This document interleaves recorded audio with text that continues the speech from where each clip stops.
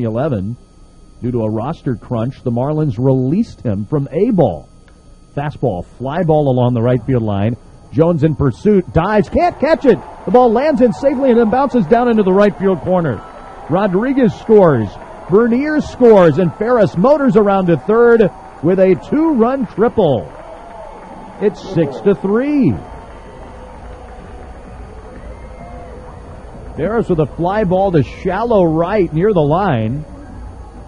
Jones did not take a great route in going after it, made a diving attempt, came up just short, and then when the ball landed on the warning track, it bounced along the right field line all the way into the corner. So Jones had to hop to his feet and then really hustle to go get the baseball. That made it very easy for both runners to score.